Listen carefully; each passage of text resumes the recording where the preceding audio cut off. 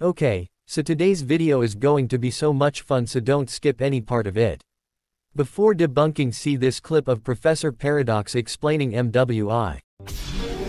There are many dimensions, many universes, many Earths, and thus many Ben Tennysons across those dimensions. Dimensions which are not always in sync in time. So this scene tells us that in Ben 10 parallel worlds or universe are referred as dimensions. Even stated here, as you can see, referring parallel world of MWI as dimension.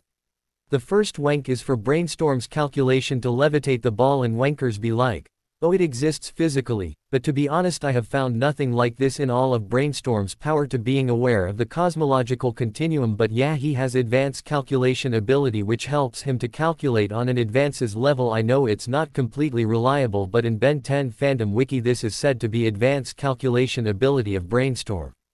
That was just his calculation and nothing more.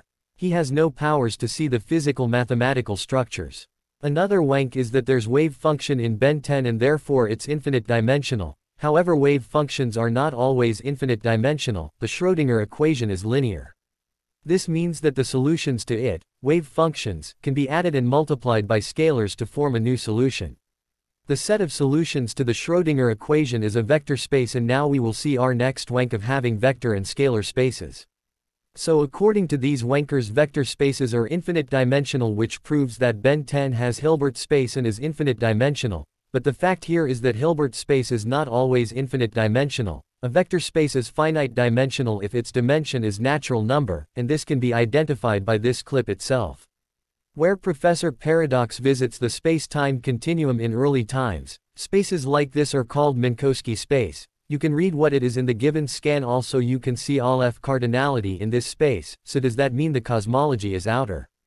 Simply no, because the all F null is cardinality of natural numbers, and vector spaces of natural numbers couldn't be infinite dimensional. If there's real numbers in the vector space, then it's infinite dimensional, which all F1 and its symbol is different. There's also a debunk that the structures are not existing physically because of object permanence, which is also applicable on Minkowski spaces, but let's just leave about it. Let's be nice to the cosmology, but still it scales nowhere because the use of set theory and power scaling starts from all F1, not all F0, or you can say all F null. Another wank is of simulated type 4 multiverse. I have already debunked it, but still let me do it again. As we know, a type 4 multiverses consist of type 1, 2 and 3 multiverse, means if there's no type 1, 2 and 3 multiverse, then that realm wouldn't be considered as type 4. Same goes for simulated multiverse, and also it should be another reality almost as complex as R, means it's higher dimension, but the simulation inside Omnitrix is just a normal computer simulation and nothing more, and not even that Sumo Slammer simulated verse is type 4 because it's not consist of the 3 lower type multiverse, and also reality isn't that much common thing that we have seen in that Sumo Slammer verse. If you're going to wank the verse by using this scan, just read the comic ones. As I have proved before that the parallel world or universe is stated as dimension in Ben 10, and after saying incalculable dimension, you can read that he's talking about his universe, or you can say reality. And incalculable is in the sense of knowledge, not higher dimension, because Grandpa Max sent Ben and Rook on that spaceship because they have never seen something like that, and I'm saying it again, they are not higher dimensional beings. You can also see here how this so-called higher dimensional person is scared of this normal 3D alien who's attacking him. By the way, Rook kills this alien monster. You can read the whole comic, and even Rook states that their mission is just to reconnaissance the spaceship. The name of the comic is Ben 10 Ghost Ship.